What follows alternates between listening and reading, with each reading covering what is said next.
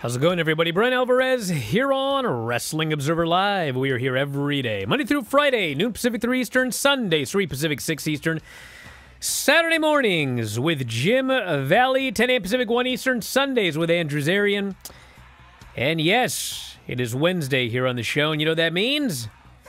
We got a lot to talk about. We got Dynamite tonight. A lot of stuff announced for the show. We're going to go over the full lineup for Dynamite here tonight. Last night, of course, was NXT. I got a correction from yesterday, because I can't keep track of anything at this point. The Halloween Havoc show is a pay-per-view, a PLE, Sunday on Peacock. And so we will be covering that on Sunday for the Brian and Vinny show and Wrestling Observer Radio. And then there is another show the following Tuesday. And then Wednesday, it's Friday Night Dynamite. So there's a lot of stuff going on, and because the WWE pay-per-view is coming up in Saudi Arabia, they're not doing back-to-back. So we got a WWE pay-per-view this weekend and a WWE pay-per-view next weekend, and everything else as well. So we'll talk about that, the Dynamite lineup for tonight, and all of the news, including the latest on the Cung Lee lawsuit that we've been talking about a lot on the Wrestling Observer Radio show. The judge had initially denied the settlement that had been basically both sides had agreed to this settlement, and the judge was like, not happening. So a new settlement was suggested, and this time Richard Boulware, he did give preliminary approval. What does this mean for a fellow like Filthy Tom Lawler? Well, we'll tell you about that, plus all of the news in wrestling, Adam Cole, Bobby Lashley, Holograms injury, ratings, and, of course, at the end of the show, the NXT TV report. A lot to get into here today. Text us, 425-780-7566. That is 425-780-7566. Brian at WrestlingObserver.com. F4WOnline@gmail.com. F4W Online, Threads, Instagram, and Cameo. You can find me at Brian Alvarez on Twitter. Back in a moment, Observer Live. Right on the show, Brian Alvarez here, Wrestling Observer Live. Mike Sempervive, also of WrestlingObserver.com. We got a lot to talk about today. And before we get into it, just want to point out this show today is free. And if you enjoy this show, well, we have the option to subscribe and get 84-odd shows every month. That's a lot of content. 84 hours or more of content every month, just $9.99. And there's a million ways to do it. We've got Apple Podcasts. You can find our area, f4wonline.com/Apple. You can find us on Spotify. Go to f4wonline.com/Spotify. Or YouTube. You can watch the videos in beautiful HD at f4wonline.com/YouTube.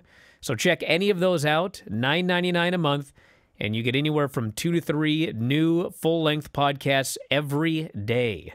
84 shows a month for $9.99.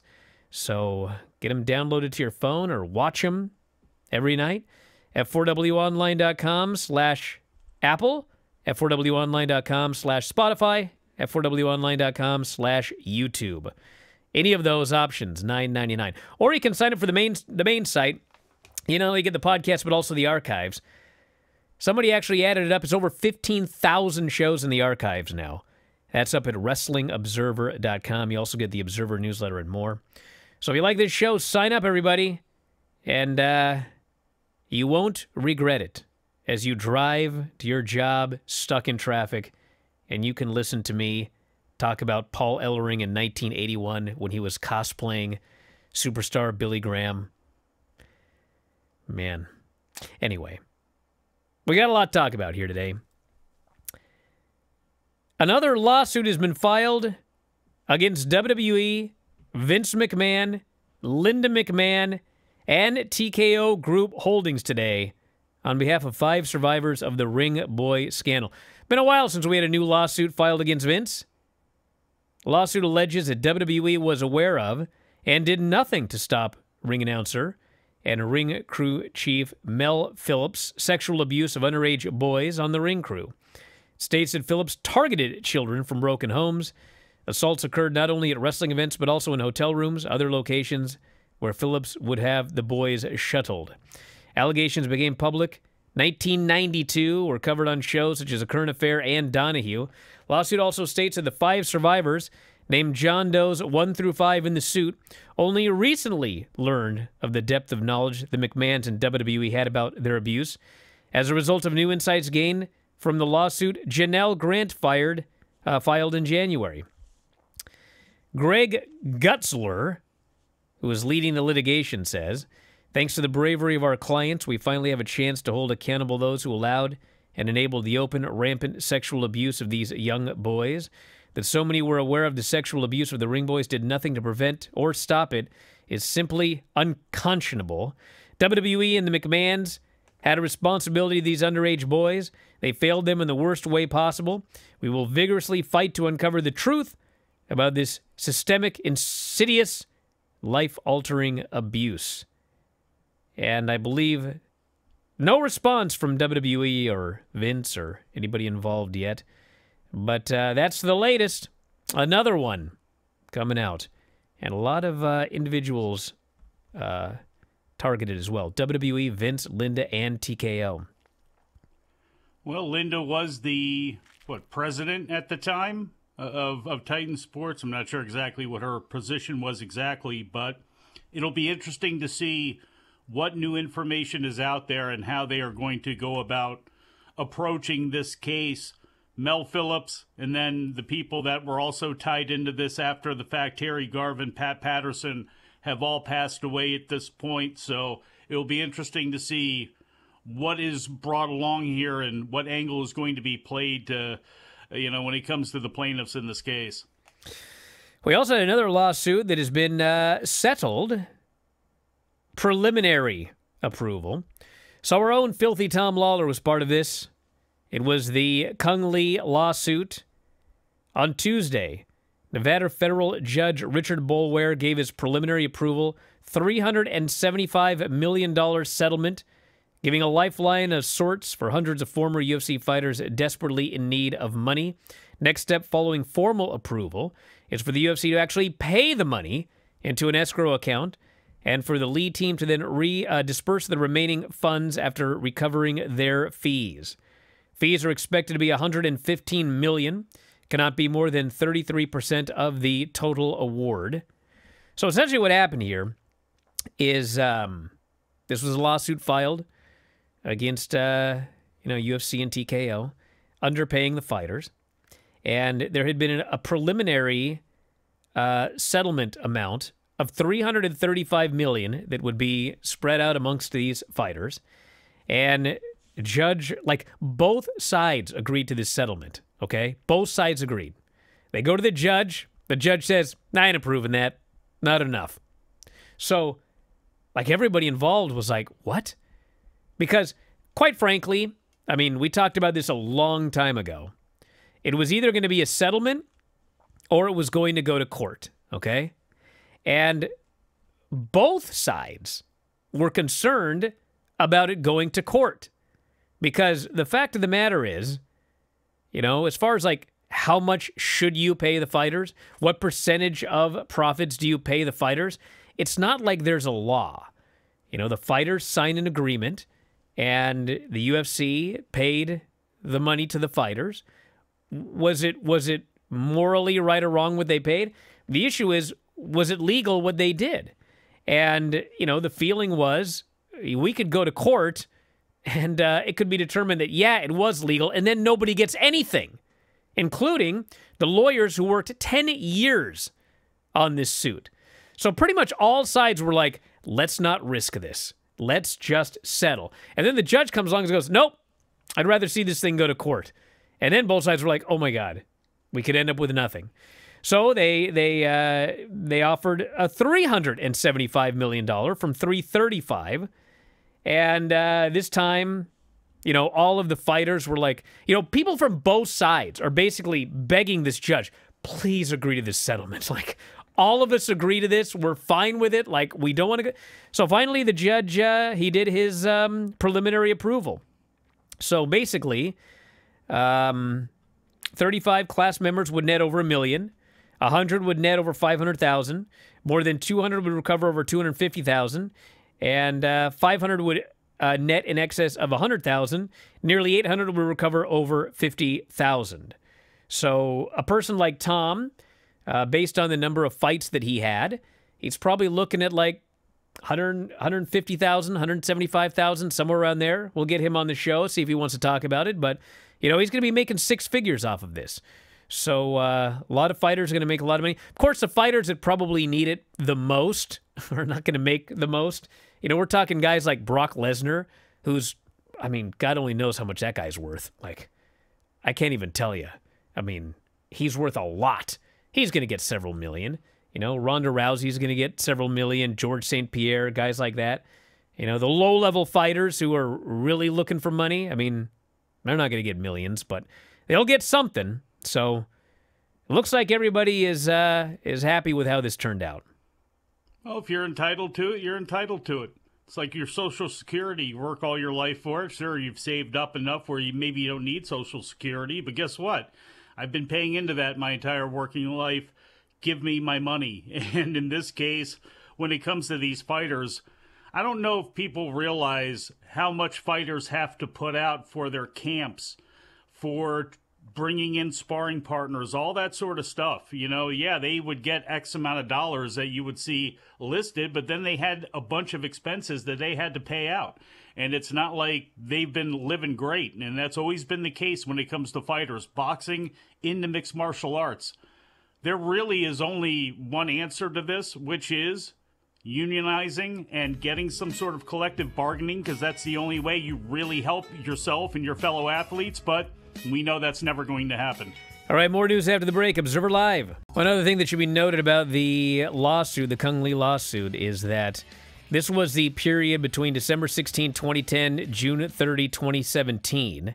And there is another Kajan Johnson versus UFC antitrust case with a different time frame, and also includes fighters that when they signed their deals, had to agree that they would not be part of a class action lawsuit. They're now part of a class action lawsuit, so we'll see what happens with that one. But the point is, of this $375 million, the Cung Lee suit covers like 1,200 fighters, but some of them could have opted out.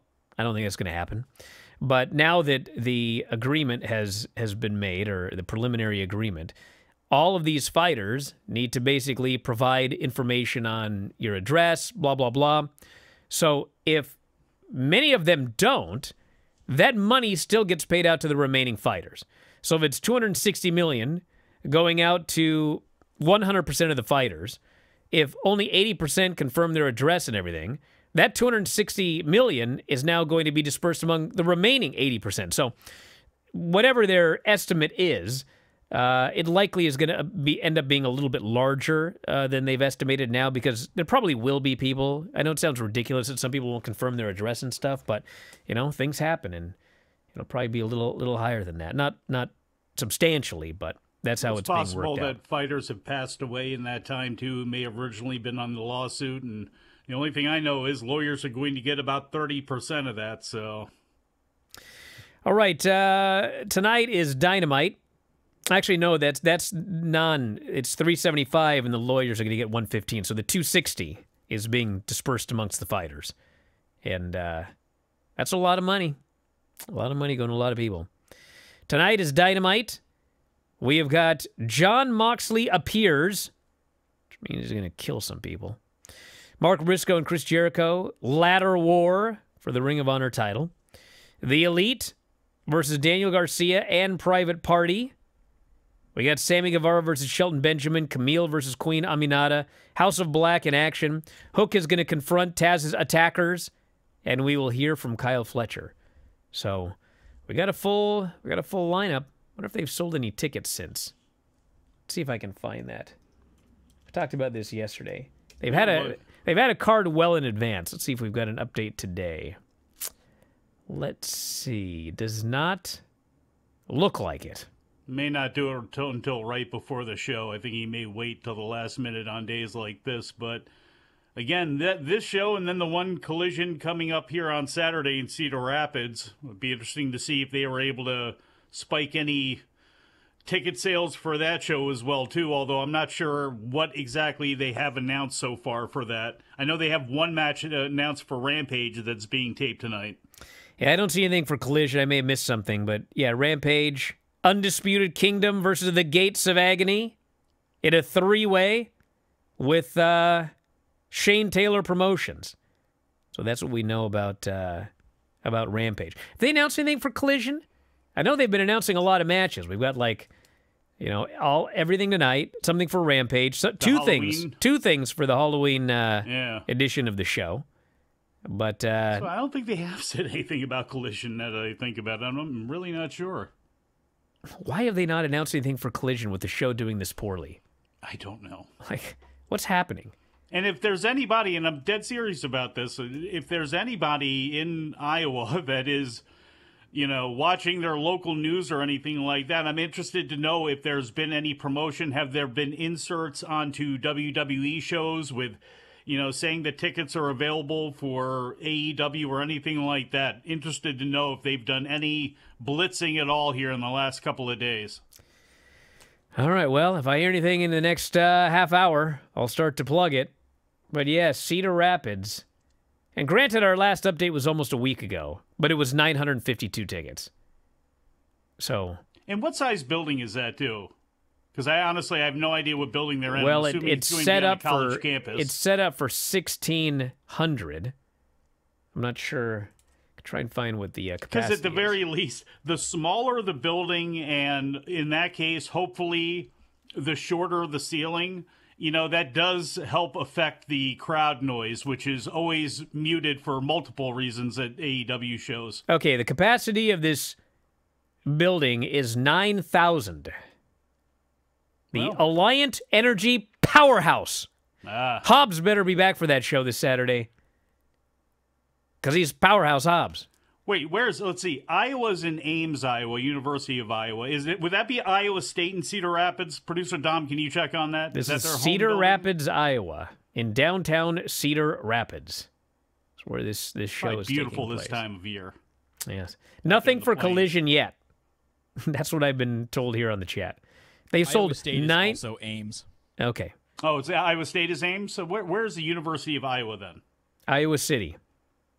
It's not Iowa City, is it? Yes. Maybe. You're questioning my geographical knowledge? Well, I know. You were a big fan of Big E when he played football there. Yeah, sure was, man. Okay, what else do we have here? I actually spent some time on this. Did you guys watch NXT last night? Yes. You did? I did. Can you believe... What Carlito said? Yeah, no, it's crazy. Oh. Can you believe that the Javon Evans character is now me? They're stealing bits from this show, and I'm Nathan Frazier, I think. He literally is now Brian Alvarez. Like, I could not believe this segment they did. Good luck with your career, buddy. So, they're backstage. It's Cedric and Javon, okay? Tell me if this sounds familiar, everybody, okay? Cedric and Javon are backstage, and Axiom and Nathan Frazier walk up. And Axiom says to Javon Evans, "Hey, congratulations, man. You had back-to-back main events. You didn't win, but you were close. You're gonna get there." And Nathan Frazier says to him, "You're young. You've got time." And now Javon is like, he's furious. And he goes, "Dude, I am so sick of people telling me that I'm young and I've got time." And Frazier says, "Don't worry, you're going to win the big one eventually. It'll be a while, but you'll win that big one eventually. Get used to it, kid. I had to deal with all that when I was your age." Now Javon can take no more, slaps a dude across the face, storms off, and then Javon Alvarez runs into Wesley, who says, "Look, hate's going to come at you from all directions, but don't worry. You got time for all that." Now Javon's furious. I'm like, my God. Like, it's me now. It's me, and the rest of these idiots are the NXT writing team that have been telling me, "Oh, don't worry, he's all right. He's okay, he's young." I can't believe this. All those years that you grew up imitating and wanting to be the Heartbreak Kid, Shawn Michaels, so bad, and now he's stealing all your material to put on NXT, on the CW, on national TV every single week. Hey, listen, I'll be Javon's spirit animal. Oh my God! I'll wave the flag, whatever it takes. Come on. You gonna be bouncy? Don't worry about Javon. He'll be fine. God, he's as sick of that as I am. Sick of it. It's true. Both of us. So anyway, now I can't even believe I may complain about this.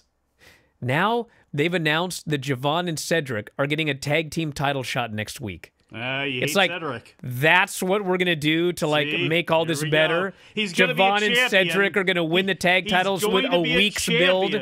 God. Gonna be a champion, but it's with Cedric, so it is beneath him. They're still killing this kid. He's got no more time. No, the point is it's almost over. Any nerd can win the tag team titles. Like, whatever, who cares? He'll get his belt. You know? Nick Wayne won the tag titles. That went a long way, by the way. You know, and then somebody else. You ever gone and look at some of the videos that get the GCW tag titles? Listen. Have you ever gone on YouTube and looked at some of the videos that get put up and then look at the comments on them?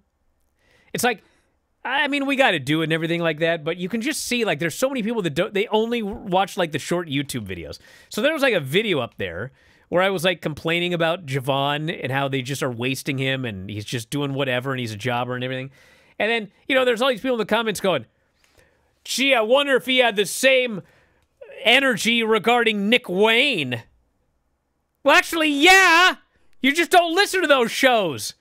God, it's just as bad. It's actually, you know what? It's actually worse with Nick Wayne because Javon's actually had, like, matches. I mean, how many matches has Nick Wayne had in AEW? 13 since he turned 18 or whatever.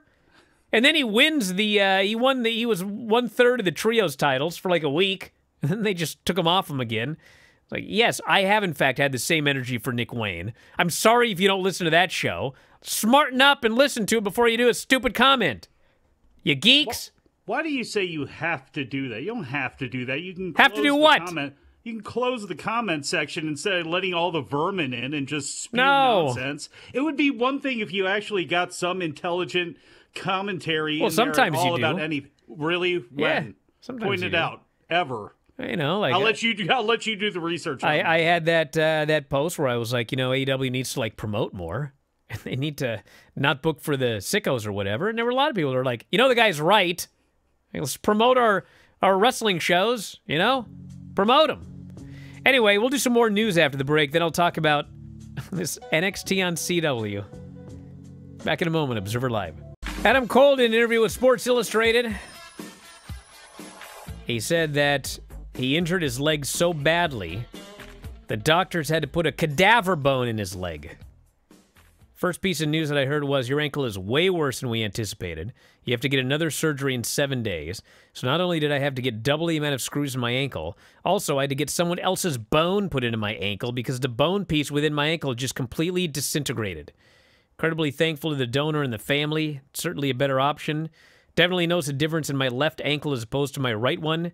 I think that comes with the territory. He was out for a year and finally able to come back. Increase the vitamin D. Brutal. Yeah. Also, Hologram is injured, which explains the random angle they had at Battle of the Belts, where Roosh, Dralistico, and the Beast Mortos all beat him up backstage and tried to take his mask off. So apparently he got hurt at that Wrestle Dream Best of 3 Falls match with Mortos. Don't have any idea the severity of the injury, but apparently it'll be a few weeks, so hopefully that means nothing too serious. And then Raw on Monday night, 1.58 million viewers, 0.51 in 18 to 49. They tied with The Voice as the highest rated show in 18 to 49 outside of, obviously, the NFL. They faced a lot of competition. Ravens versus the Buccaneers, 16 million viewers, and a 4.71 in 18 to 49. The kids love Lamar. Yeah. You know what's funny is, by the way, it's 1.61 million viewers and 1.55 million viewers. Lenny hasn't been around for a while, but you ever notice it, like when you go over these ratings here, and let's say you're a big fan of AEW, and you talk about how, this Rampage show did the lowest number ever for a Rampage. The lowest 18 to 49. Like, we're talking shows that were preempted, different, like it never did a lower 18. And then they go, I don't care about these numbers. Doesn't matter to me. I just want to watch a show. Well, first off, you can't watch Rampage anymore after the end of this year because it got canceled. So you can't watch it anymore. Probably would have not been canceled if it had done better. But the other thing they go is, only in wrestling do people talk about ratings. I just want to mention that I do another non-wrestling show for subscribers. It's called After Dark Radio. We talk about Bigfoot and paranormal activities and UFOs. Got a guy coming on this Thursday to talk about exorcisms. And you can listen to this show, by the way, as part of a subscription on Spotify, Apple Podcasts, or YouTube. F4WOnline.com/Spotify, F4WOnline.com/Apple, F4WOnline.com/YouTube. Any of these work. $9.99 a month. But anyway, the point is, so I had a guy on talking about the paranormal and, ghost hunting. You ever watch those ghost hunting shows? And I said, this guy actually had a degree. He had a master's degree in parapsychology, and he runs experiments and such. And I said, what do you see on these shows that is good or bad? How are these shows? And he goes, I don't like these shows because essentially, the ghost hunting shows, there's a right way to look for ghosts apparently, but there's also what the producers of the show want. And he goes, they always want you to look for ghosts in the dark. Like you go to a cemetery or you go to a spooky house in the middle of the night in the dark and you look through the thing with your FLIR and everything. He goes, we get, people report ghosts and hauntings and everything. He goes, these things almost never happen at night in the dark. Almost nobody is in the dark and they see a ghost. They see a ghost they're walking through the thing, walking through Sistine Chapel or whatever, and 3 o'clock in the afternoon, and he goes, it never happens in the dark. But these producers, they want to get great ratings, he says. They say, well, turn off the lights, it's spookier. Or, hey, go to the grave. He goes, how many people report ghosts in a graveyard? Nobody. Nobody ever reports a ghost in a graveyard. But they, the producers, because they want to draw big ratings, they want you to go to the graveyard. So anyway, the point of this is everybody is concerned about ratings. It isn't something where wrestling fans or whatever, it's everybody's concerned about it. If you're a fan of the ghost hunting shows, you want your show to do a good number so it doesn't get canceled. Anyway. So don't turn off the lights when you're looking for ghosts, you idiots. Leave the lights on. Maybe you'll see them.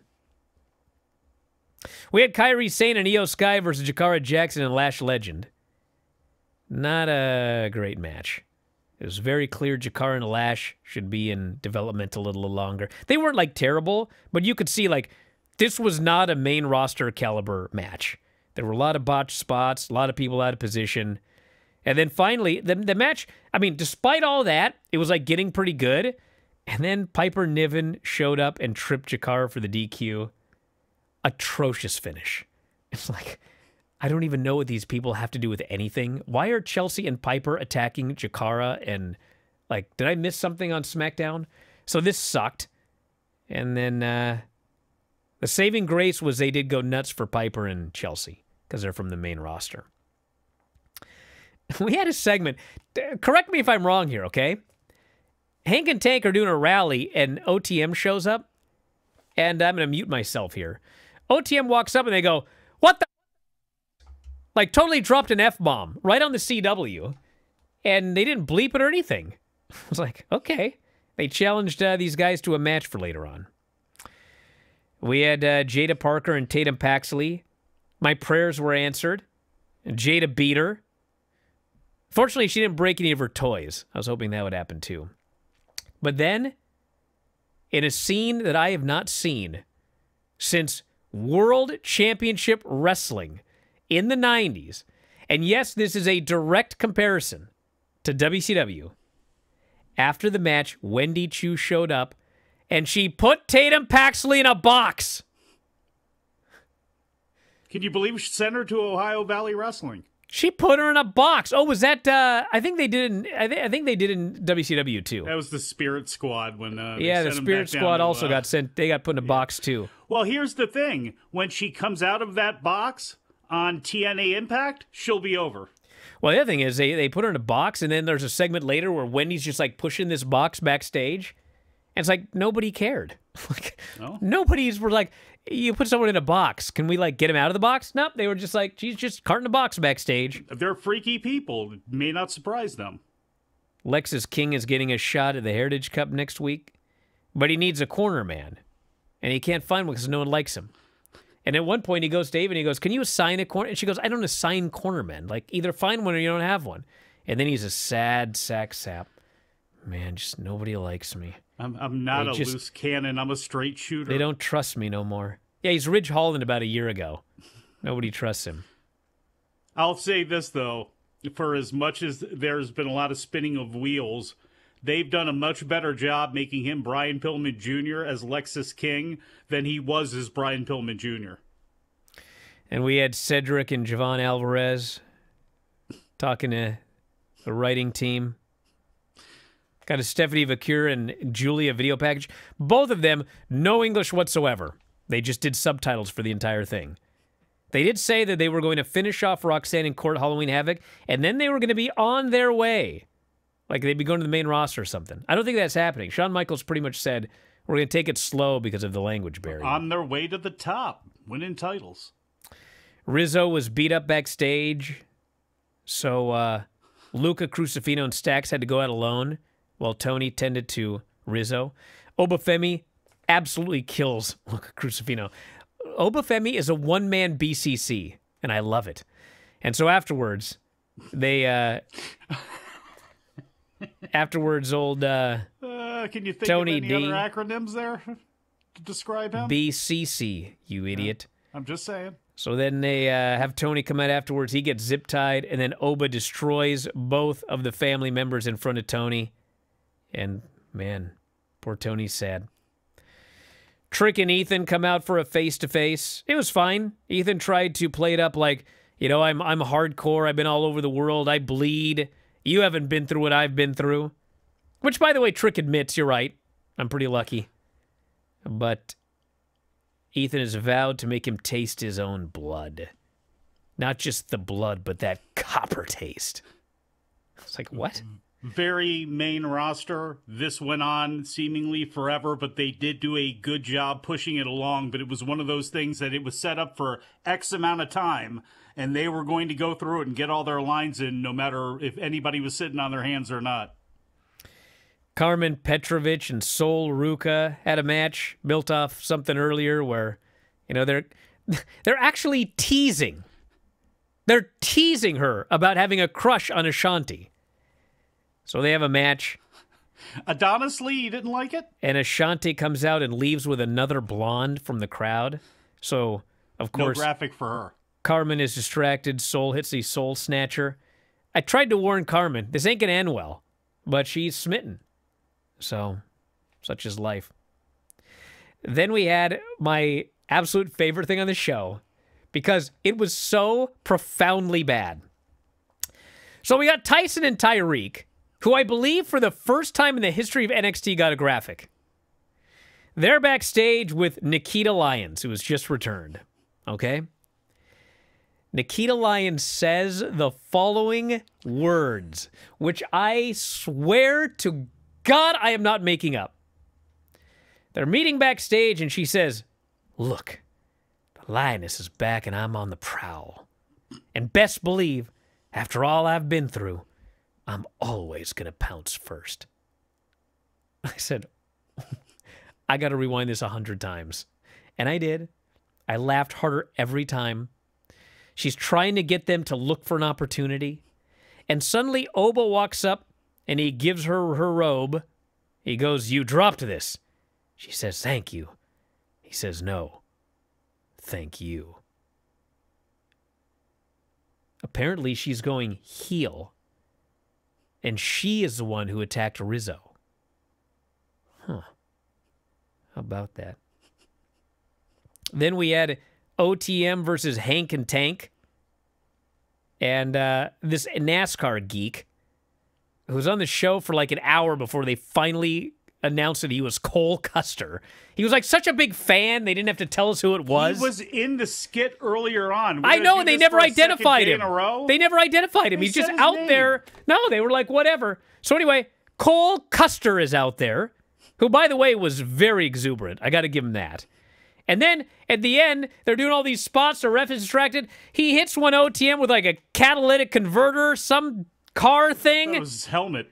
And then the guy gets pinned. Hank and Tank win. Did you like it? He was at least out there in his gear.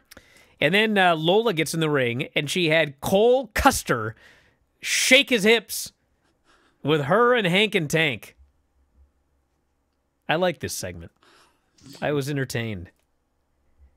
Had a Ridge Holland promo, Tony D promo, all hyping up Halloween Havoc and such.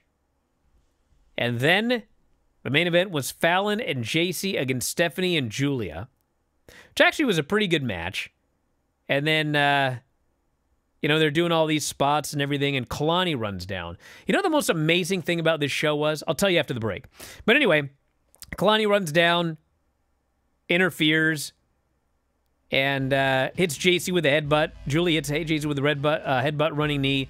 Stephanie package backbreaker for the pin. And then just like this segment, it's like they're rushing for time. So it's like, spin the wheel. Brrr, ends up on Spinner's Choice. Well, what? And then here comes, what's-her-face? Zarya. And then it shows off the air. They got cut off early because they went long. Notice I'm hitting my cue. Observer Live. So the amazing thing about this NXT show is they had Io and Kyrie versus Jakara and Lash. And, like, I always thought that Jakara Jackson was, like, tiny. Just tiny.